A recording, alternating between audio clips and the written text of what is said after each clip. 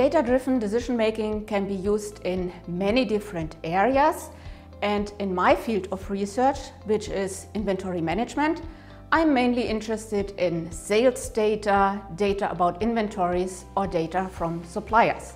And these data can not only be used for decision-making, they can also be used for understanding the causes of a problem.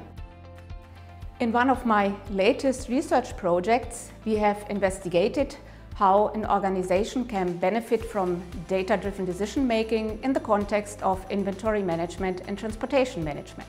And we have seen that using the data helps to reduce inventory levels, which is not a big surprise. But we could also show that only using the data for making better decisions is not enough. In order to achieve the largest cost savings, we also have to adapt the logistic processes. Business analytics uses optimization algorithms, machine learning, and statistical methods based on large amount of business data to make better decisions and improve processes. It is very important to see how business analytics is helpful in different areas. An example in the healthcare medical decision-making is about the ventilated patient in intensive care unit.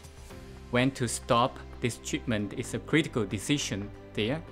We develop a dynamic decision process by including the predictions for future patient conditions and use comprehensive data set. We show by using our model, it is possible to reduce the length of stay of patient in ICU and decrease the failure rate of ventilated patient.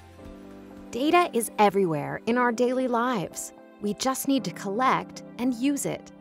With data-driven decision-making, organizations and companies are able to make decisions based on actual data rather than intuition.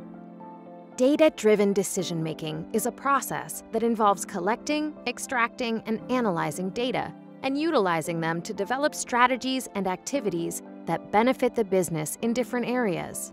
For example, it enables companies to create new business opportunities, predict future trends, and optimize processes.